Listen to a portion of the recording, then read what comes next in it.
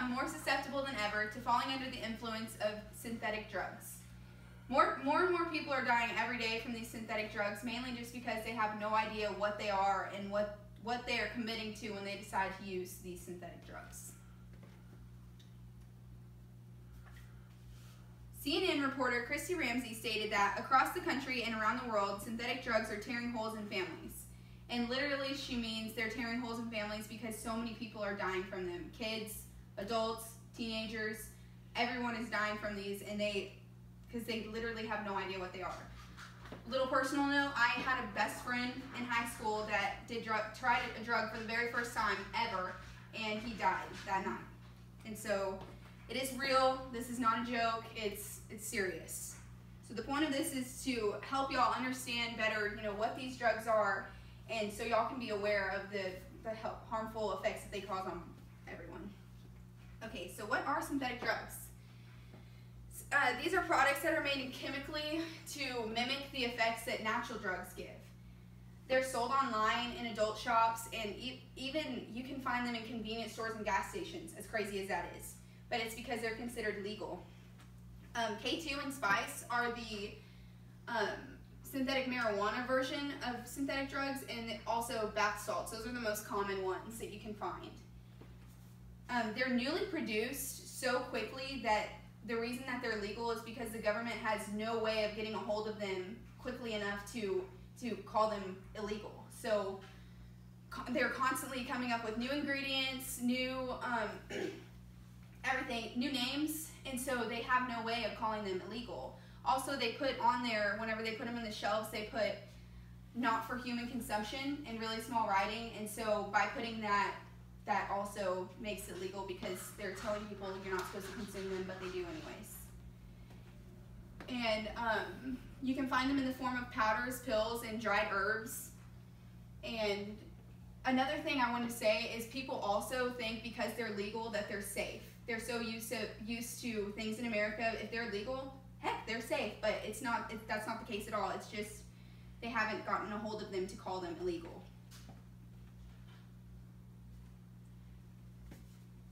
It's estimated that these drugs, like I said, are being newly produced. This is one that I already went over, and they're highly dangerous and harmful. So what's the difference between synthetic versus natural? Well, natural is exactly like it sounds. It's grown outside naturally. You can find them in nature, whereas synthetic drugs are not found outside naturally, but what they do is they will take extracts from natural plants, and that's what they mix with chemicals, like I'm talking chemicals like bleach, rat poisoning, any kind of cleaner, anything like that, and they've never been tested, so society is the guinea pig to them. So you could have a good trip, but you could also die. So you're just kind of betting with the marbles that you're given. I will say though, both types of drugs, even natural, also have can cause long-lasting effects to people. A lot of times they think since they're natural they can get off scot-free, but that's not always the case. Some statistics. The Foundation for a Drug-Free World, copyright 2006 through 2017, stated that calls to poison control centers related to synthetic marijuana use increased in the U.S. by almost 80% between 2010 and 2012. And clearly that's because they're just so easy to get to, so it's becoming more popular. And another one was the same Foundation for a Drug-Free World stated that in 2014, K2, which is synthetic marijuana, from a Texas dealer was linked to 120 overdoses in Austin and Dallas in just 1 week alone. The Texas Country website stated that the U.S. market introduces 5 synthetic drugs every month. 5 synthetic drugs every month would mean 60 different names in a year. So that just shows you like how quick they're making it. The American College of Emergency Physicians stated that more than 95% of emergency physicians polled in 2016 said that the number of patients they've treated for synthetic drug use had either increased or remained the same from 2014 to 2015. So it's not getting any better. This is what they look like in stores and online. They even put them as Scooby Snacks is one of their names, and so they look appealing to younger kids. On the shelves, they could even look like medicine, as you can see over there.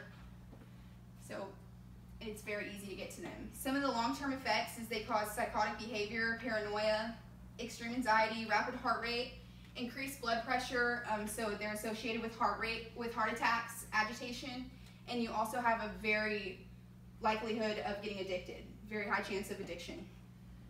Natural drugs, like I said, they can also cause long-term effects, lowered motivation, anxiety, panic attacks, respiratory illness, increased heart rate, and also an increased chance of heart attack. These are some of the changes in appearance. It causes the skin to get these chemicals cause the skin to get very dry and thin, and so people itch their skin a lot. Well, since their skin is thin, it causes sores to look like that lady that I showed y'all before. Also, whenever they're hallucinating, they can see bugs and stuff like that on them, and so they scratch their skin to get the bugs off. And one story that I read about, this lady literally thought she was an orange, and she completely peeled herself. And then there's another guy, and you can see how much they've all aged too. It causes you to age really bad.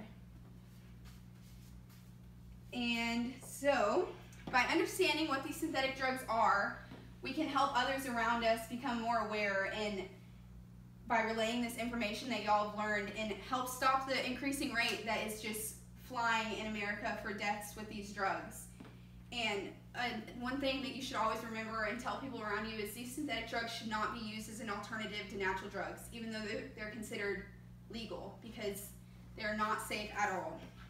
And one more thing to hit y'all with is, according to the Fitzgerald Foundation, one person dies every 19 minutes from an overdose. So really think about that and take that and do something good with this information and tell those around you, and so they can be also more aware of all of these harmful drugs and the dangers that they're causing every day in America.